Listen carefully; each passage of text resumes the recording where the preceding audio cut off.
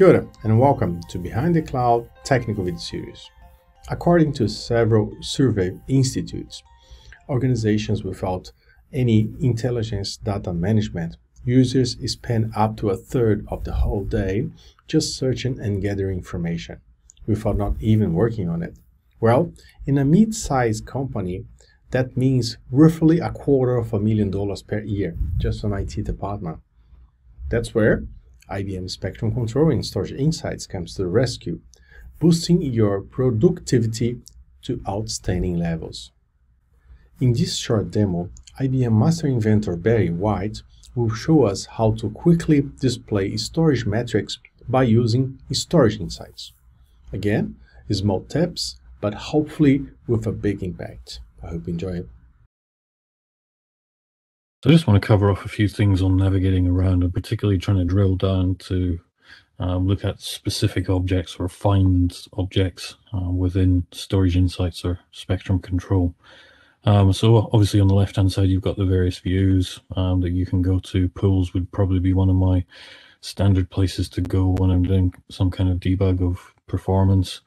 But if, say, you were wanting to drill down into a specific set of volumes, and now you've got 400 odd volumes here, and there's obviously only a subset of them. So depending on if you've done a bit of analysis, you can obviously use the filter. So we could do a bit of a filter on there, and that will then reduce this amount of objects that we have in the table itself. So there we go. We've got a kind of manageable number of objects, and then we can select them in the table. And if you then click on that View Performance button, what that does is opens up a new tab, and you've then selected those specific set of objects to view. But often you might not actually know even where you're trying to drill into. You're just trying to find, okay, well, had a problem, what was happening at that particular point in time.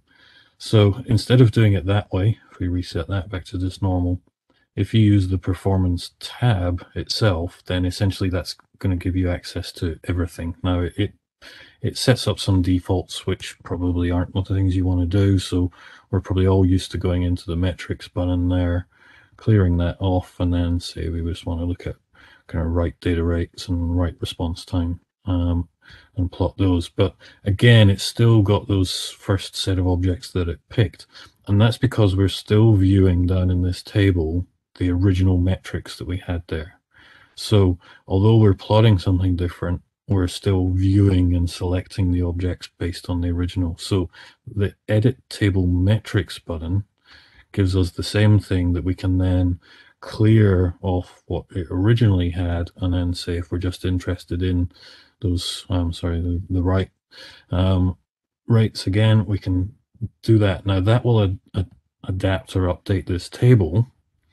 And so by default, now we're looking at the write data rates and the write response times, and it will resort based on these. So now if we actually say, well, actually, I want to look at what was the maximum write response time over this particular time period that I'm looking at.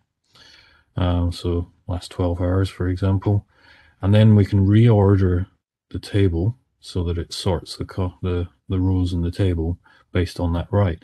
Now, it's still got those same original ones selected, but if we then go up to the top of the table, there we go, we've got our kind of busy, our highest latency objects, and now we can select, say, the top 5 or 6 of those, and that will then adjust and replot to those. So if you're looking for a particular metric, then don't just change the metric on the table or on the view, because that will only change what you're actually viewing. You need to then go in, and then this way you can drill down into, okay, what are my busiest objects, or what are my ones that are giving the worst latency, and then start to actually do a bit more analysis onto those. And then going in and changing, obviously, the metrics will keep those ones that we've actually selected in the table, but maybe you want to clear those and look and see if I'm doing global mirror, for example, what's my lag going across to the other site? Is any of that contributing to the latency? And for example, here, yes, obviously our link is pretty busy at this point because we're getting a lot of lag on the replication there. So just a quick kind of like hint there, or tip on how to actually use the table and the metric view inside Insights.